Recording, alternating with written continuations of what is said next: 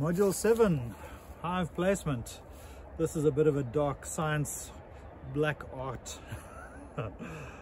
So, bees like to live at a height of about 3 to 8 meters up in the air. That's because it's a tree stump.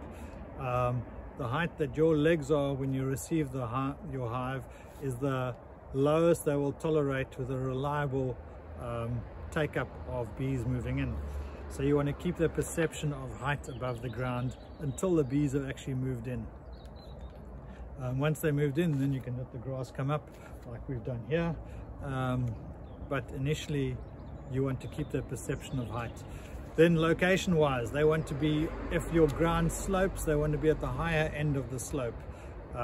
If you're in an allotment, your hive entrance holes, the lowest entrance holes, so these ones are over there, the lowest entrance holes need to be 2.2 meters up in the air.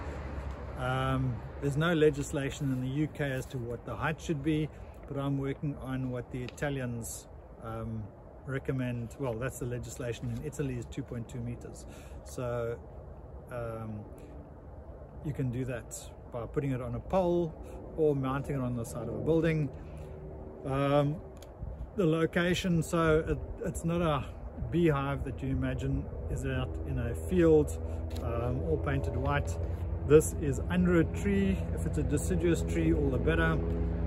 So you get summer sun, summer shade and winter sun. If it's facing east sunrise and it gets the morning sun, that's a definite plus. They definitely like that. Or if it's any sort of aspect where the sun, so with a southerly aspect opposed to a northerly aspect, is always better. In a hedge line or under a tree is better than just out in the open.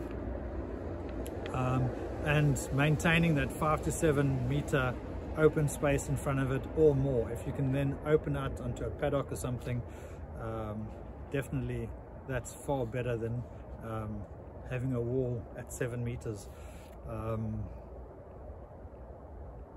Yeah, if it doesn't work in one spot, try another.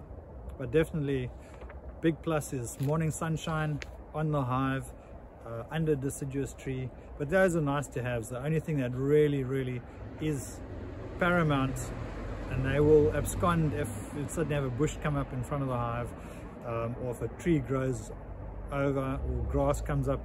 You need to make sure that the entrance holes are kept clear and that 5 to 7 meters of space is maintained in front of the hive. Good luck.